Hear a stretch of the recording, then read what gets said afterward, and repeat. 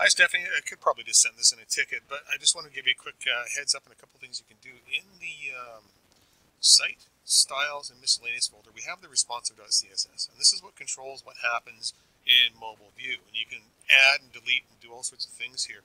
So basically, when you scroll down here, at this point here, anything after line 23 here, it says max 643, you can put whatever special styles you want in here. And as you can see here, there's a lot of stuff going on because we've restyled a lot of the template to work better or not work, to be responsive for mobile devices.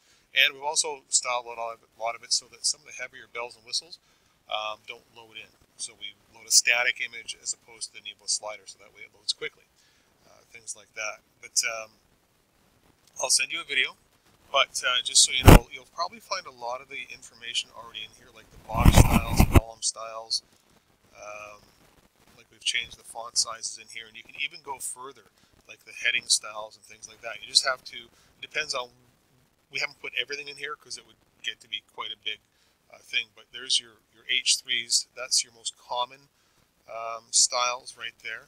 Obviously my video window is a little bit small, but if you just sort of have a little bit of a look through here, you may find what you're looking for already. And I've tried to, comment the things in here as best I could for when you're looking through here. But